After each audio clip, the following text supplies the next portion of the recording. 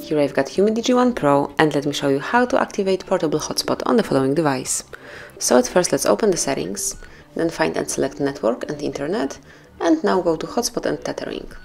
Then select Wi-Fi hotspot, and if you'd like to activate it, just click here, and now just give it a couple of seconds. Now it's active. You can share devices, share network with other devices, and here you can detect the current users. Then if you'd like to switch it off, just click here again. You can also personalize your hotspot, so just click on Setup Wi-Fi Hotspot, and you can smoothly change the network name,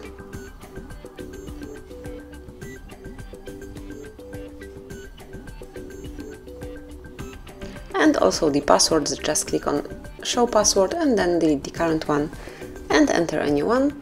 Just remember that the password must have at least 8 characters, and then tap on Save. And this is it. This is how you can activate, deactivate and personalize Wi-Fi hotspot. You can also pretty quickly activate it through the upper bar. Just slide it down, locate hotspot icon, and it's here. Just click once, wait a couple of seconds, and that's it. Now it's active. Then if you would like to deactivate it, if you would like to switch it off, just click here again.